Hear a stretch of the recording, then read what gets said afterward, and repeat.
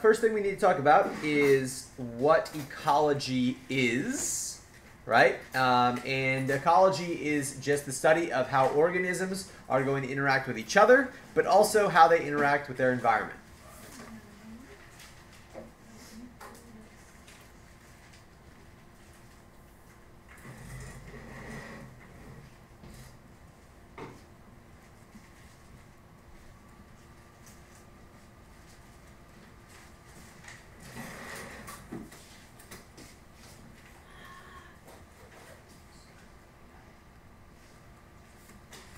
Okay, so when we're looking at this, when we're looking at ecology, the main distinction that we're going to make is whether or not things are living or whether they are non-living. Okay, if they're living, we refer to them as biotic factors.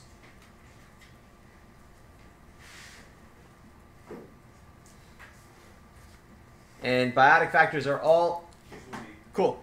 Biotic factors are all of the living things that an organism is going to interact with.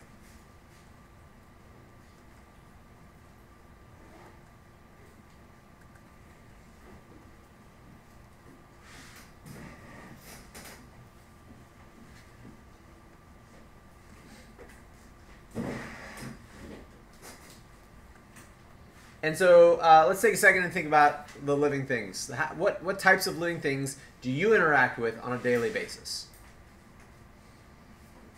What?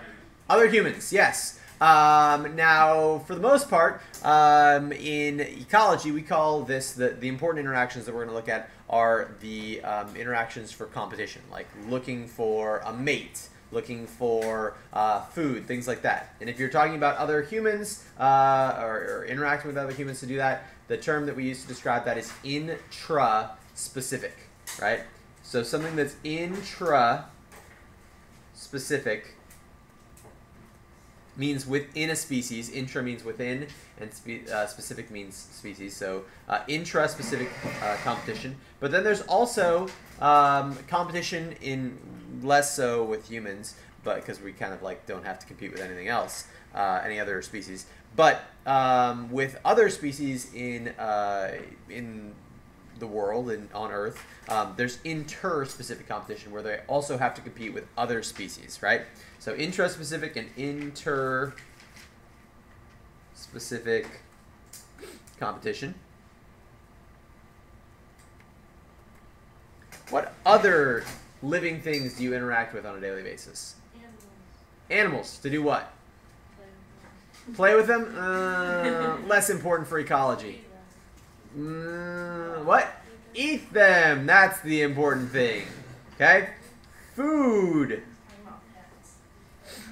I don't want to eat your pets. That's poor judgment.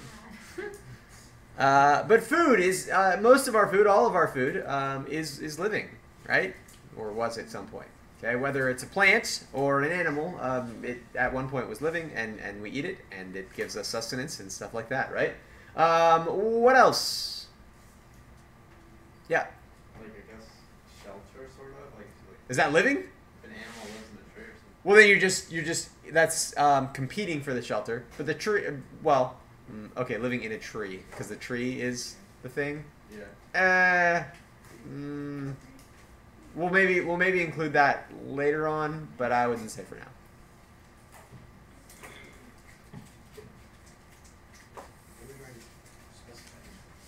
Other things that are living that you interact with on a daily basis.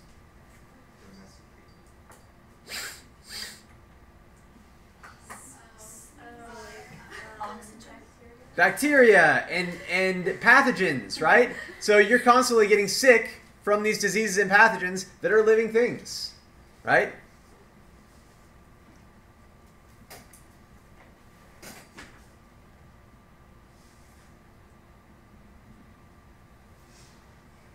And we don't really have to worry about it, but there are organisms that have to worry about predators, right?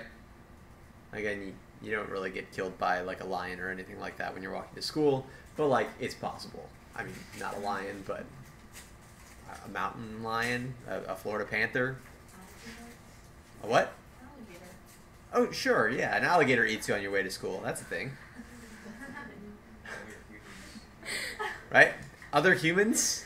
That would be like intraspecific. All right. So let's talk about abiotic factors.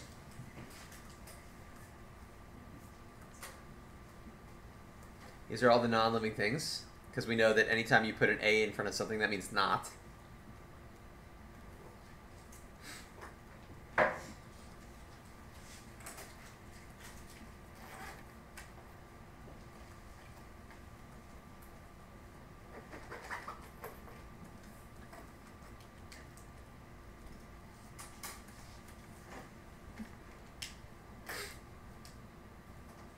Okay. And so what are our abiotic factors? What? Water. For sure important. What else? Air. Also important. Yes, we need air. Minerals that you'd get from the water and the air. Where else might you get minerals from? If you were a plant, where would you get minerals from? Soil. Yeah. That's important. Missing the most important one. Sunlight. Sunlight is our primary source of energy. It's the ultimate source of energy for all life. And if you didn't have sunlight, then we wouldn't have life, because second law of thermodynamics says that any transfer of energy has to result in some loss of energy as heat. And so if you don't have a constant input of energy, then you can't have life, because everything would get more or less and less complex. One more. The absence of things. Space. Space, physical space. How do we interact with space? Like, humans are the only thing that's interacting with space. No, not outer space. Space. Like there's physical space between me and you right now. Okay, I thought you meant. No, not outer space. Okay, so next, when we talk about ecology, again, we're just kind of getting like the ecology jibber jabber out of the way, all the vocab that you need to know. And there's these things called the levels of ecology.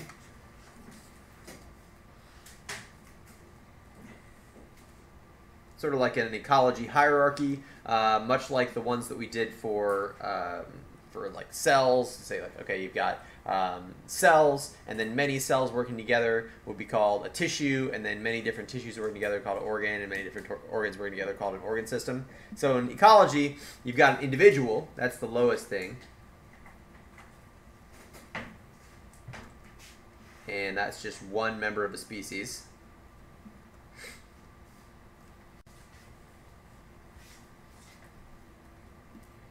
Okay, and then if you have many individuals, we call that a population. Say many individuals of the same species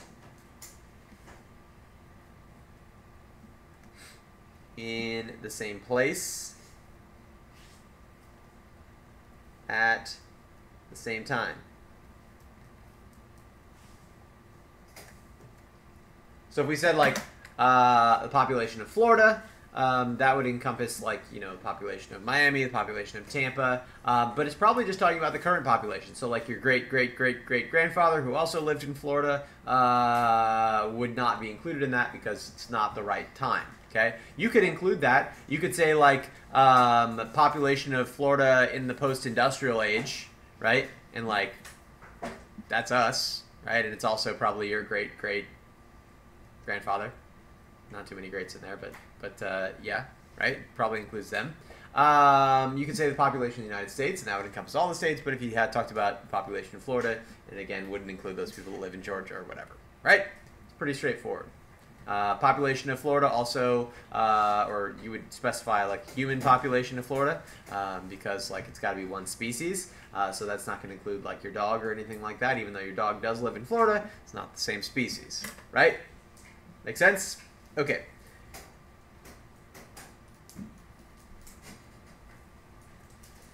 A community is many different populations in the same place at the same time.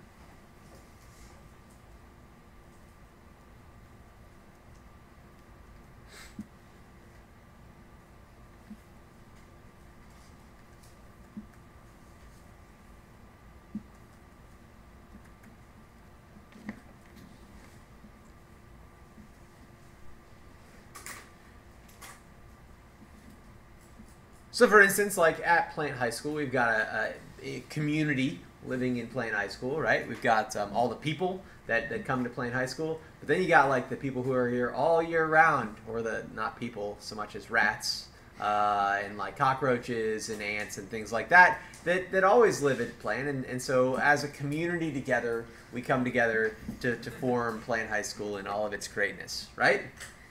Yeah. So they don't have to be the same species. No, communities are many species. Let's put that. Okay, so many species are included.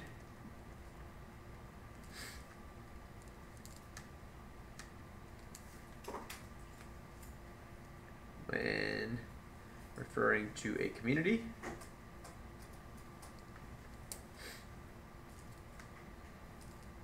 Referring, 2 R's in referring, yes.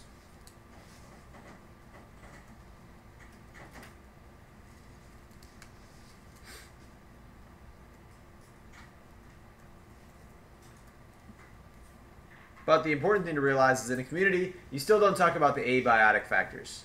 So no abiotic factors included.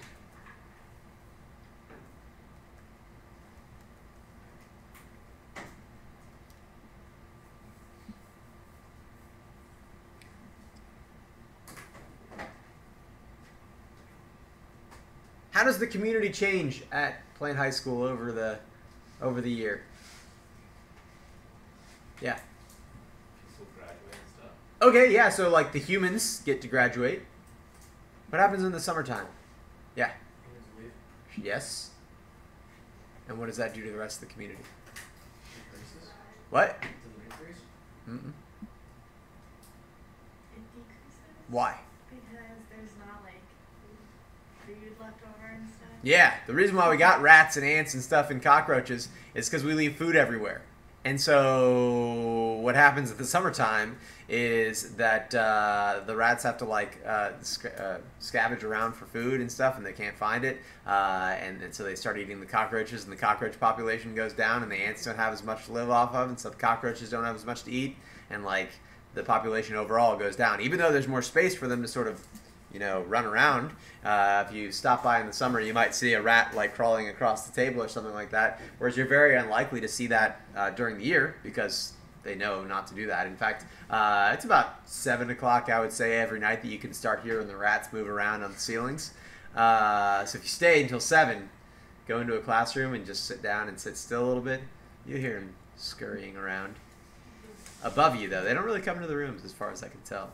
At least not my room. Anyways, so that's how community works, right? If you want to talk about why that community exists, you oftentimes have to look at the whole ecosystem. And the ecosystem is going to be the community plus all the abiotic stuff.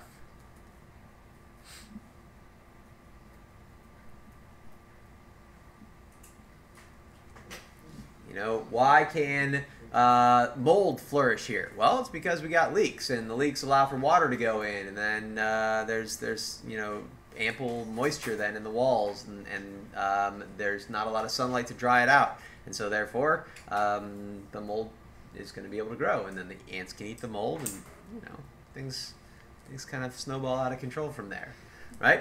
All right, and then the last thing is called the biosphere. And the biosphere is going to be all the ecosystems on a planet.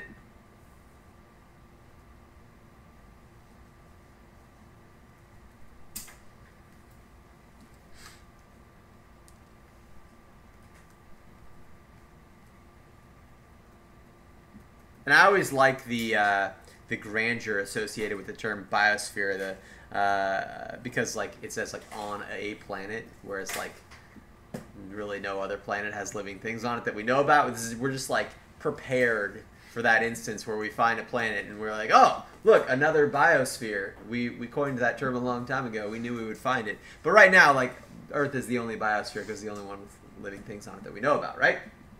Hopefully that won't take too long for us to figure out that there's another planet with living things on it, right? We got all kinds of space programs and stuff to look for that. Okay, so again, that's all the jibber jabber. Now we're going to look at like more specific things. Okay, so perhaps the most rudimentary concept for ecology is population distribution.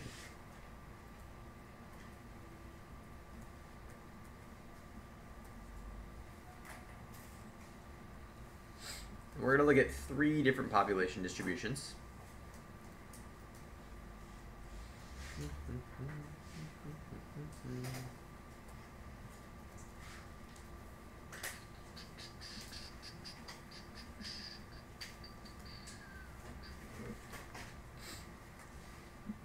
All right, so my 3 population distributions here. Number 1, let's say we're looking at like, I don't know, a shrub of some kind.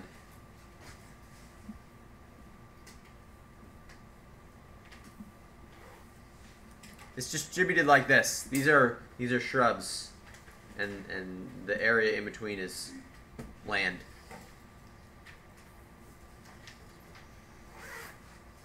How would you refer to this distribution?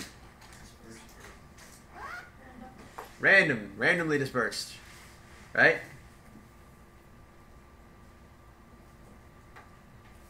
Not only is it random, but how many of these organisms are living in this fairly large area here? Not many. And so what can we determine about the amount of nutrients present? Yeah, so we would say there's poor nutrient concentration.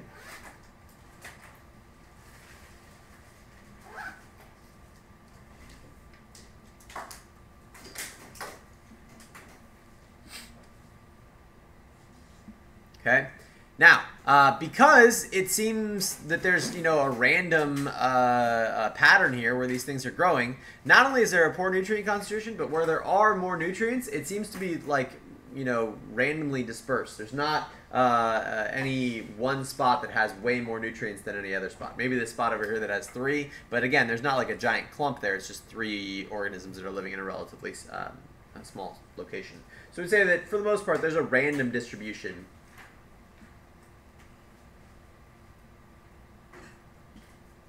of nutrients.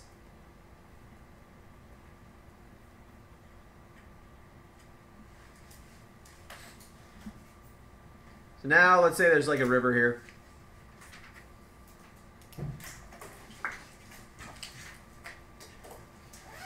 And in this river, the shrubberies grow in high concentrations in certain spots.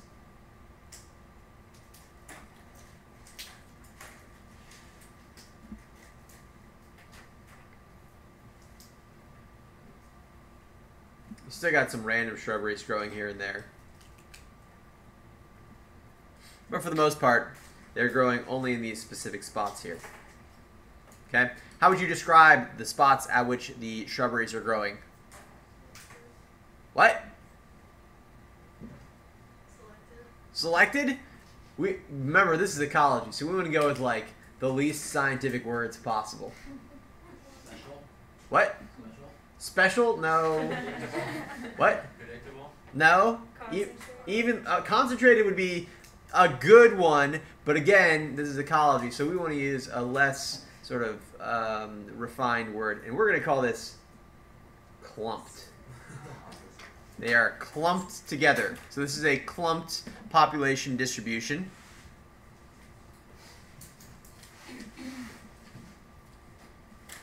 Okay.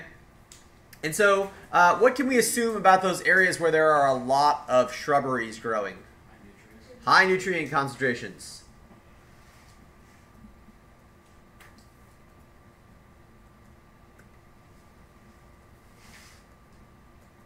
But where are those high nutrient concentrations? In specific areas. In very specific areas. Okay, uneven distribution of nutrients. So there are areas where there are high concentrations of nutrients, but then there's also like this other random surrounding area where you don't have a lot of stuff growing. Okay? Last one.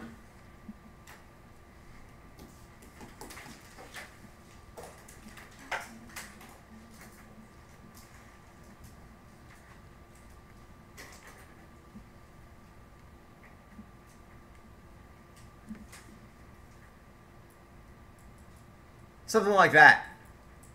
Imagine that this happens without any human interaction. What's this called? Even? Yeah, evenly spaced, I would think, is a good way. They do use a little more refined term here, and that is uniform distribution. And what can we assume about something that has a uniform concentration? Yeah, they need a specific amount of space to grow. Specifically, they are going to compete within their own species. If another species or another plant pops up like here, they're like, nah, you're too close to everybody else, and they outcompete them, right? So this is generally something that arises from intra-specific competition. But you have to see that there is a fairly even distribution of nutrients.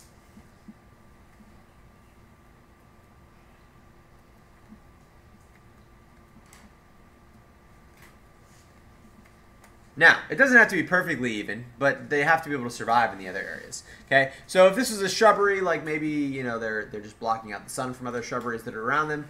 But in the case of like a bear or something like that, or a wolf, maybe that bear is highly territorial, and so it protects the area, one specific area. And the most awesome bear, the most, aggressive bear is the one that gets the area that's kind of the best. That's got like, the river on it. It's got part of it that's got a river running through it. Maybe there's a bunch of like trout in that part of the river. And like that bear is going to protect that part of the river because that's his territory. And he's allowed to have that territory because he's like the most awesome, scary bear or something like that.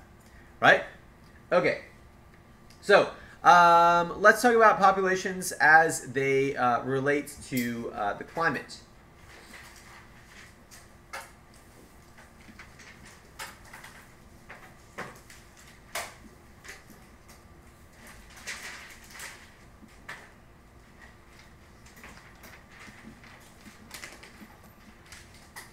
And I want to talk a second about this term climate.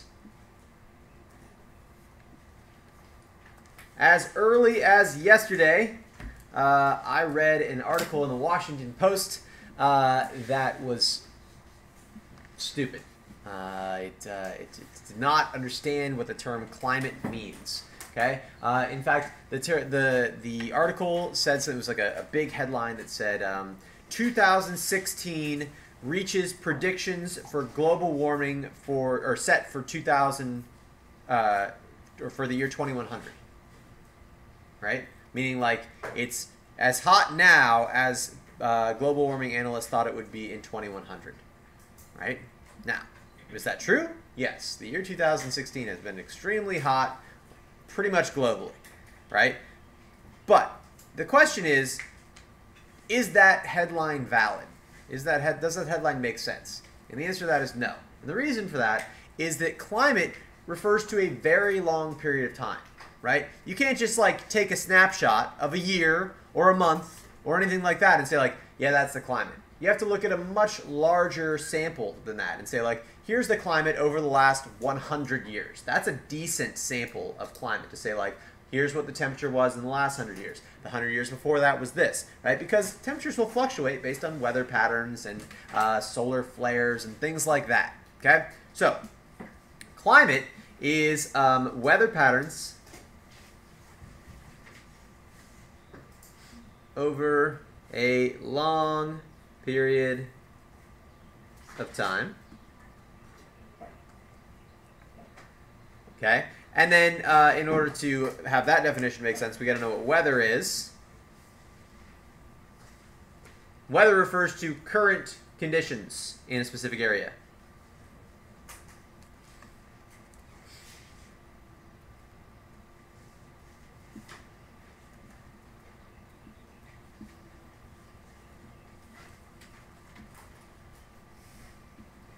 Thanks.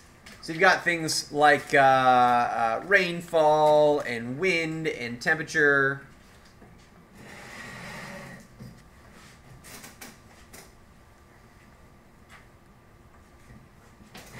Everything that we talk about with weather, pressure, atmospheric pressure, those all go into the weather, and then you got to look at these things over a very long period of time to get what the climate is.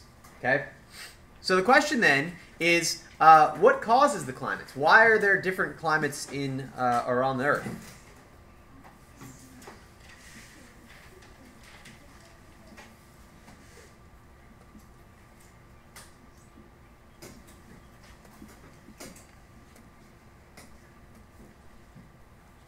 So why is the climate in Florida different than the climate in Ohio? Why is the climate in Florida different than the climate in San Diego? So, why? What are some things that affect climate? Yeah. Like relation to like water and the sea. Yep. How close they are to bodies of water. So, proximity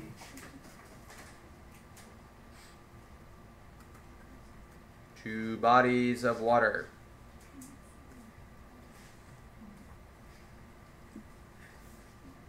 And we talked about that at the beginning of the year. We said that water's got a really high specific heat, 4.18 joules per gram degree Celsius. And so we know that it's going to take a long time for it to heat up and also a long time for it to cool down. And it's going to release a lot of energy as it cools down and absorb a lot of energy as it heats up. Okay.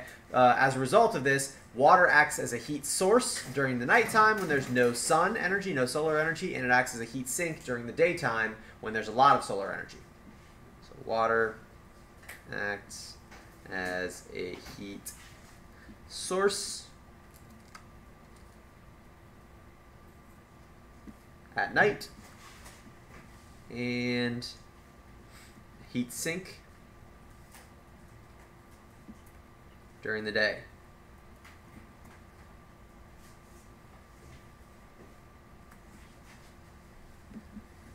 Okay, I think at the beginning of the year we talked about Las Vegas, and we said that in Vegas it's very common for the temperature to go up to like 110 degrees during the day, but then at night it drops down into the 60s, maybe even in the mid 50s. That's a huge swing, a 50 to 60 degree temperature swing during the day, or through a 124-hour period. And the reason for that is because there's not a lot of bodies of water around, and sand has a very low specific heat. It's like less than 1. And when you compare that to water specific heat, which is 4.18 joules per gram degree Celsius, that means that the water is going to hold on to a lot more energy at night, and it's going to absorb a lot more energy during the day.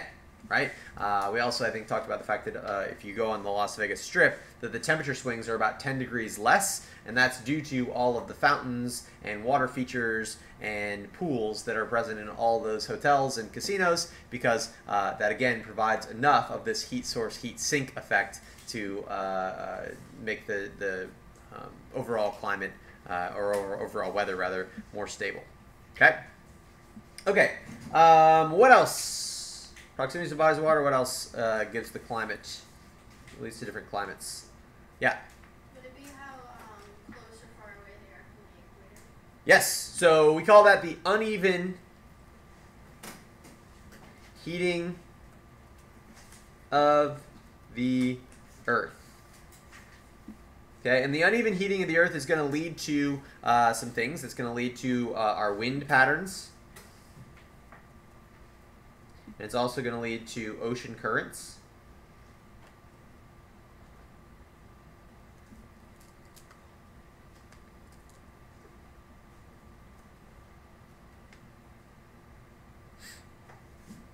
Okay, and I'm going to talk more about that in a minute, but I want to do some drawings, and so we'll get everything down first.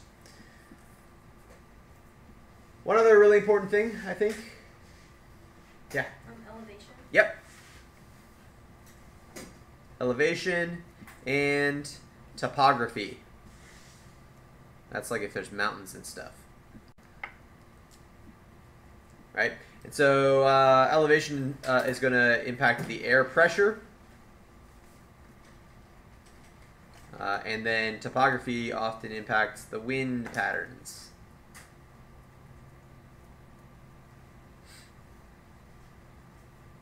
And those affect things like temperature, but also things like precipitation. Okay? All right, so let's talk about the uneven heating of the Earth. And this is something that, this is definitely not like an Earth and space science class or anything like that, but I feel like it's really important just like as a human to understand. And I feel like if you went out on the street and you asked somebody why there were seasons, I would think like at least 50% of the time they would give you the wrong answer. And that I feel like is just really sad. So, so we're going to look at some Earths. Okay, here's an Earth. And then over here we'll make another Earth. I probably should have drawn the equator on first, but whatevs. We'll live dangerously. Alright, here we go. So here's the equator.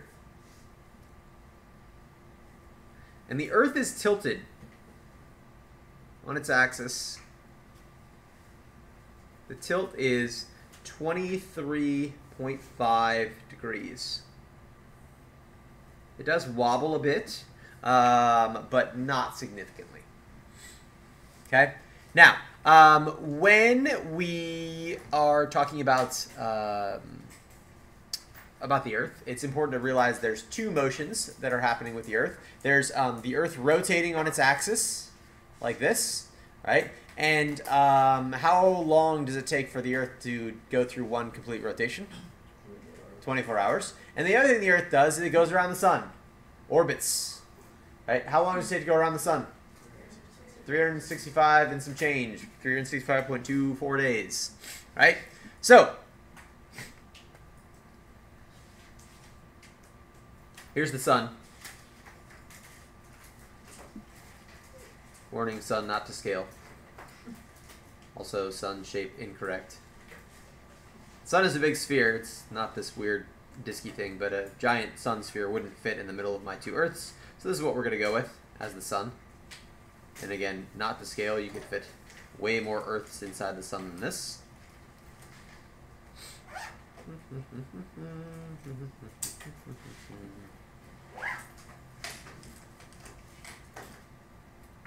Okay. So, this is the sun. Here.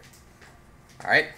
Now, what I want to illustrate to you guys, I've drawn the equator, but what I'm also going to do is I'm going to draw another line here.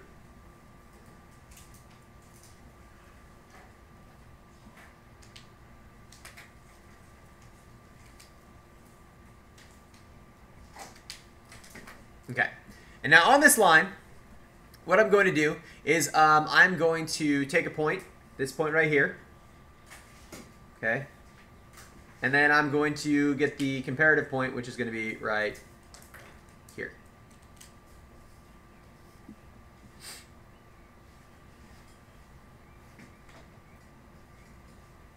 You guys agree that, like, as the Earth rotates, this is the same point, right? And that at one point in the year, when the axis is tilted this way, that's going to be towards the sun. So this is daytime here. And then when it was over here, it would be nighttime. And then now on the other side, it's daytime here. And then on the other side, it'd be nighttime. Right? Okay. So in order to sort of illustrate this, what I'm going to do is I am going to consider the... Oops. I'm going to consider the Earth as, or the sun rather, in units of sun. And each line on my paper is going to represent 1 unit of sun. Okay? So if we look at specifically these units of sun,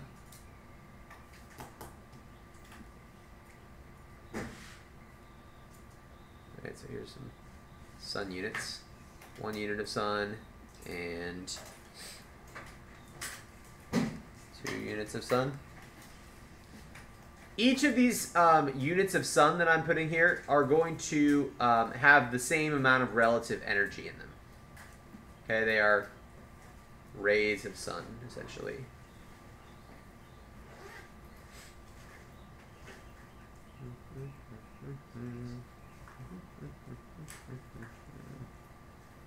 Sure. Okay, So now what I'm going to do is I'm going to go and try to put little hash marks in. And I'm going to try to be as good at this as possible. Put little hash marks in, evenly spaced, as evenly as I can. Like that. Okay? And now for this one, again, try to evenly space them.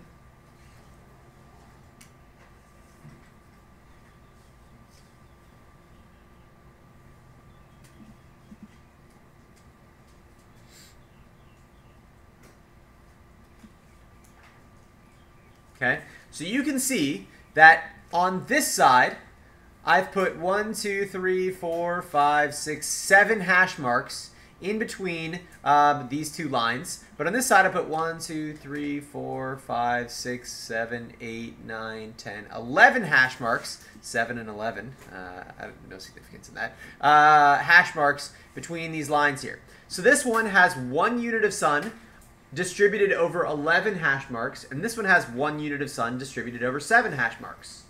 Okay? Which one gets a greater concentration of sun per hash mark? The 7 one, right?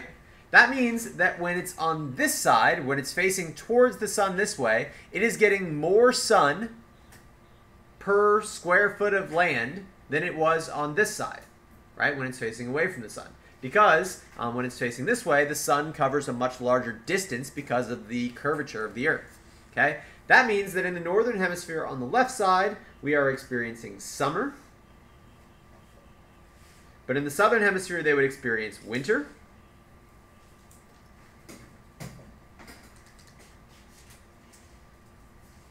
Okay? And then on the opposite side over here, the northern hemisphere is going to be experiencing winter, and then the southern hemisphere will be experiencing summer. Now, what happens, and again, remember the Earth is going around like this, right? So the Earth sort of does this.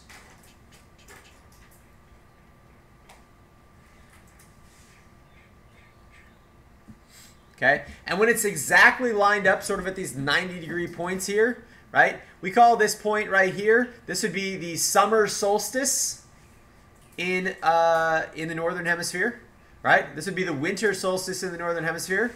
What do we call it when it's right here and right here? Not solstice. Those are the equinoxes. Because at that point, the tilt of the Earth is not tilted towards or away from the sun. It's tilted sort of on the opposite plane of the sun, right? And so the length of the day and night then is going to be exactly the same because you're not tilted towards it or away from it at all, okay? And so this one would be between summer, or so the top one would be between summer and winter, and so that would be the fall or the autumnal equinox, and then this one is between summer and winter, and so that's the spring or vernal equinox. Right? Does that make sense? If you ask most people on the street what causes the seasons, what do they say? No, I mean, that's what they should say. But they say that the Earth is further away from the sun in the winter. Right? And that's false. In fact, in the northern hemisphere, the Earth is closer to the sun. Ever so slightly. Right? All right. Questions on this? All right. I feel like we should take some time, just, again, to be better people. When we're talking about climate, I feel as if it's necessary to address this thing that we refer to as climate change. And I'm not going to do it from any preachy sort of way, maybe a little preachy, but it's a smart type of preachy, right? So, there are three camps of people when talking about climate change, okay? First of all, there are people who are called climate change deniers who say that the Earth is the exact same temperature that it's been forever, you know, blah, blah, blah. Those people are stupid, right? Clearly, that is not the case. You can very easily look at temperatures and say, okay, this 100 years has been significantly hotter than the last 100 years, right? So that probably means that the Earth is getting warmer, right? Okay, so again, first two camps, climate change is happening. Climate change is not happening. This group is wrong. Okay? Now, You can take second group here, climate change is happening, and you can divide it into two separate camps. Okay? In these camps, I think both have valid points. You can both make arguments right. Okay? So camp number one says that climate change is something that happens. Right? Historically, if you look back at all the historical data of the Earth, we know the Earth has gone through lots of shifts, lots of warming periods, lots of cooling periods, lots of ice ages, right? Lots of mini ice ages. And so they're just saying like, okay, it's getting warmer, but like that's something that happens. The Earth always gets warmer, right? Is that a valid argument? Yes, that's a valid argument. Okay. Camp number two is saying, hey, the Earth's climate is changing. And it's probably because it's humans, because even though the Earth goes through these normal shifts, it's happening like 100 times faster than it should be happening. Right? Is that a valid point? Yes. Okay? So if you're going to make a climate change argument, your two valid climate change arguments are climate change is happening, and it's happening because it's a natural thing, or climate change is happening because of what humans are doing. Right? Those are the only two valid arguments that you can make. You cannot and should not ever make the climate change doesn't exist thing, because you can just look at numbers and see that that is incorrect. Right? Very easy to see this. There's no denying it. All right. So the second thing is why do we care? Death. Death is the important thing. Yes. Right? I have a thing. Some of my students made this for me a few years ago, right? It says, save the humans, right? And it's got a little like recycling thing and Earth on here, right? Because the really popular thing to say is save the Earth, right? But who cares about the Earth? First of all, number one, I don't care about the Earth because I'm a human, and I want to live for a long period of time, and I want my offspring to live for a long period of time, and their offspring and things like that, right? So save the humans, number one. Second thing is, no matter what we do, the Earth will be fine. I promise. The Earth is going to be here long after we're gone, right? We're not going to... I told you the average time that a species lives on Earth is roughly 2 million years. We're not going to get to that. No chance. I think that if we make it to the year 4000, that's going to be freaking incredible. 3000, that seems even pretty far off for me. Okay? The Earth is going to be fine. The time period of a couple thousand years on the Earth is nothing, right? And the Earth is going to exist for a long time after that. And all we care about is making sure that humans are going to be around for as long as we can, right? So is global warming important? Probably. Why is global warming important? Is the actual warmer temperature going to kill us? No. What's going to kill us? Well, maybe lack of food. Maybe it leads to more food. Maybe we rely on the oceans more. I don't know. What? Melting the polar ice caps and then what? Rising sea level, which means what? Less land. That's the really important thing. Humans live on land. Right? And there's an increasing number of humans. The Earth's population is going up. Increasing number of humans, decreasing number of land, amount of land. That seems bad, right? And so the humans are going to compete. And they're going to be like, hey, this is our land. No, this is our land. It's our land. And what do humans do when they compete over land? They fight wars. Right? We don't fight wars with knives anymore. We got much cooler, more terrible ways to fight wars, right? Like nukes and stuff. So what's going to kill the humans? Probably the humans. But it's going to be caused by this whole global warming thing that's going to create all this tension that that will cause us to, in actuality, kill ourselves. Anyways. So since like the average span of species is like 2 million years, and we're probably not going to reach there, like are humans like maybe a bad evolutionary option, or because maybe. I mean, we're kind of the smartest thing that's ever lived, and so maybe like being smart is bad.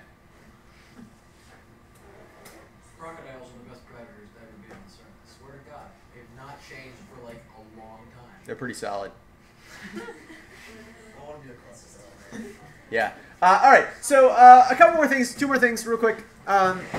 when we look at climates, there's two distinctions. There's what we call a macroclimate.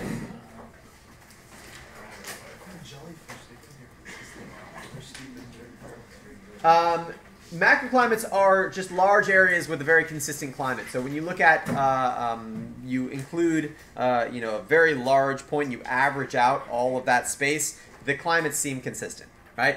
So large areas with consistent climates. Okay, and then within a macroclimate, you get these things called microclimates. Okay, and again, they exist within a macroclimate. And a microclimate is just a small area that has a significantly different set of weather patterns or set of conditions.